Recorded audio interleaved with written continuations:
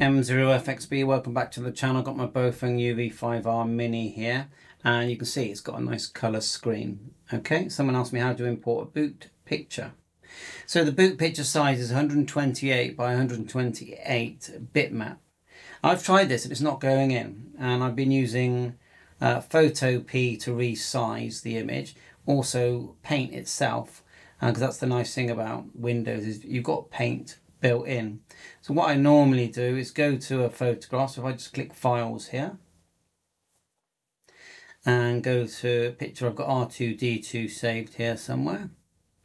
So let's just go there and then right click and you just go Open with Paint. Okay, this window opens and all you do is, there's the pic that I've got, File, Image Properties, and then you can change it, which I did, 128 by 128. Okay, for now, click OK, and then go File, Save As, BMP, and then put it somewhere you're going to find it. We'll call it BMP 114, and save it to my downloads, just here, and go Save.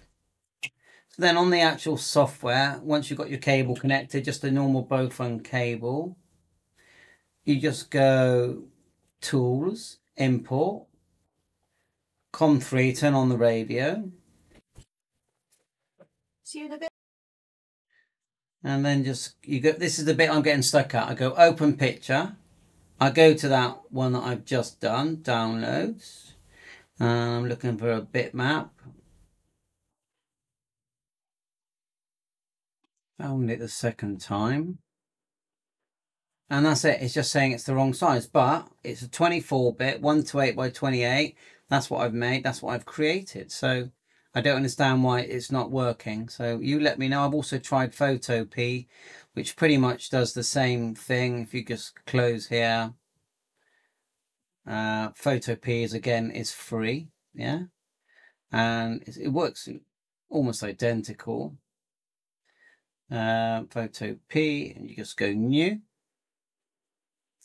and I'm not going to change that. Just go New Project. Put the size in 128 128. I mean, it's only letting me choose 8, 16 or 32. But anyway, I've done exactly the same thing. Create, you drag a picture into there, then you go File, Export, go for the BMP, go to More, and then it's down here, BMP, and Save. And that, even that doesn't go in there, and I could just show you that. Where is it? Tools, Import, Open. Oh, we need to get the same COM, which is COM3. But at least you know the process of doing it. There's the one I just did. It won't go in. It's not seeing it as a picture. Someone let me know if they've sussed out how to do it. Bye for now.